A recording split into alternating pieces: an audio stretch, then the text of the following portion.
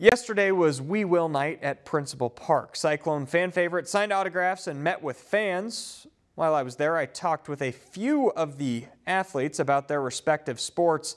And it's no secret that Iowa State is building their roster around rising superstar Audi Crooks. With what she did in her freshman campaign, ISU brings back 4 players that shot 38% or better from deep.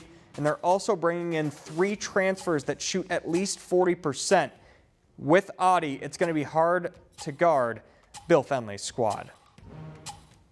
Hearing that he has that faith in me, to be willing to build our offense around me and surround me with so many great other women who can play and who can hoop and can shoot. I thought last year was amazing. Now we've got even more people that can knock down threes. So I'm just really happy and super excited to see what happens. That roster will be put to the test. ISU will play 3 Final Four teams in the first month of the season. Larissa.